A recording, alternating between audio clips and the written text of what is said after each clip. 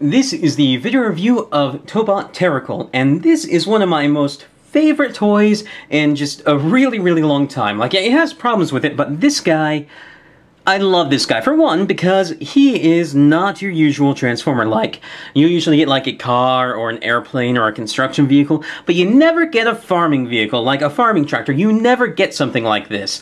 And I love this. I love this out mode. It's basically a John Deere tractor, and it looks wonderful. Let me take off his little tractor thing and his little gun right here. And let me just show it to you naked. This thing just looks awesome. It's big, it's chunky, and it looks a little bit Tonka, but it also looks a little bit John Deere. Like, John Deere looks Tonka. This thing looks awesome. I love it. And it rolls super duper well, too. Which is really interesting that they managed to pull it off, because like this wheel should have a ton of friction around it, because it the hubcap doesn't move with it. Like, it's not spinning on a very tiny point. It has it's spinning around a very large point, and yet it still manages to roll well. And so I am very pleased with this guy just in this mode alone, that he transforms. That transforms, making me love it, even if I didn't like his robot mode. And his robot mode takes some getting used to, but I like it too. Now, he does have a couple of gimmicks here. The first thing is that he has this little thing right here that I don't quite know what this would be on a tractor like this. I assume it spins around or something, maybe spraying water or something, I'm not sure. But it does double as his gun, and it can fire this weird-looking missile. And you get two of them in case you lose one. I'll leave it off for now, because I don't want to fire it on accident. But then, if you pull this down like this, and you plug this up here, you get like an APC or something. And, you know, even though it's such a simple transformation, I think this does work. It no longer looks like a tractor, and now it looks kind of like... It doesn't look as much like a tractor. Like, this does a good job of hiding it, especially like this armor plating stuff up here. And it looks more like if John Deere made an APC than a tractor that turned into an APC. And so it's not perfect, but I think it works pretty well. I like that it's there, especially because it doesn't affect anything else for the rest of the transformation. And his other gimmick is this thing that he carries behind him like this. This thing is really cool. It's basically his voice box. It turns into a what looks like a minesweeper or a metal detector, and it works. You turn it on to here. If you turn this all the way up, it looks like it's volume, but it's actually sensitivity. So you turn it up, and then you turn it down until it doesn't give you false positives. And then here's a little metal clamp I have. It works, and that's awesome! And then if you push the slider up once more, you get his voice clips.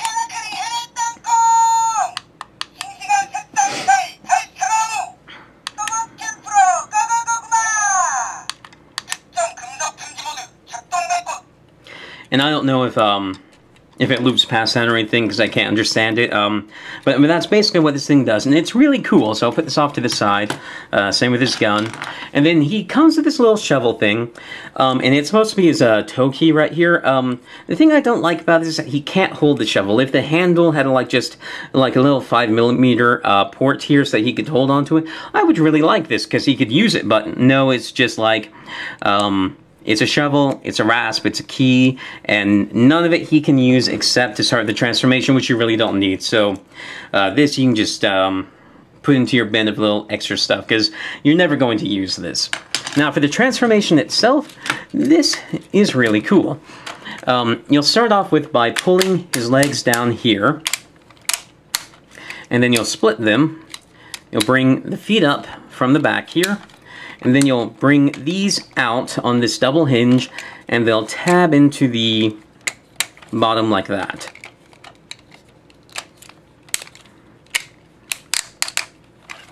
And then make them out one click, and there are the feet done. And then what you're going to do is you're going to rotate this up like this. But watch what happens right there. These things are spring-loaded, and they come out for the vehicle mode, but then they push in for the transformation. And then... boom. And so that way you get this gap filled when it's in the tractor mode, and it doesn't interfere in the robot mode, and I really like the way that works. And the way that you untab this is you press this down, and then it will start coming down. And like, they didn't have to put that onto a ratchet, but they did it anyway. And so like the tactile sensation of transforming this, I just love this. I love this bit of the figure right here. It's so perfect.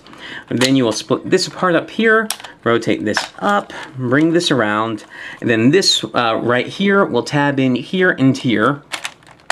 And then you rotate these down and straighten the arm. Like that. And then there's a button right here. You press that, and his hand comes out. Now it keeps the hubcap on. I don't like that so much, but I do like how the hand comes out. So like, there's not much you could do about it. Like, I guess you could just take it off, but then it's just a hand hiding inside the wheel well or inside the hubcap. Then you'll fold these back like that, and then you press this down, and here's the head, and here is Tobot Terracle in his robot mode. And he does look a little bit weird at first. Like, when I first saw him, I was like, ooh, that's it? But over time, I sort of fell in love with the way this guy looks. Like, his torso here is just a tad bit too long. If they made it like a half an inch shorter, he would just look perfect.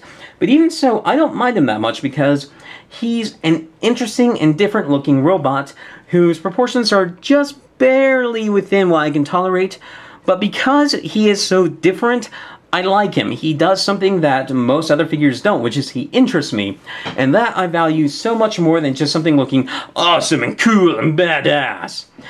For his accessories, you can take his little gun here, and this can plug onto his shoulder here, which I think is really cool. And then you can just have him hold it as a normal gun, like that. And what I like to do is I like to keep it onto his shoulder like that.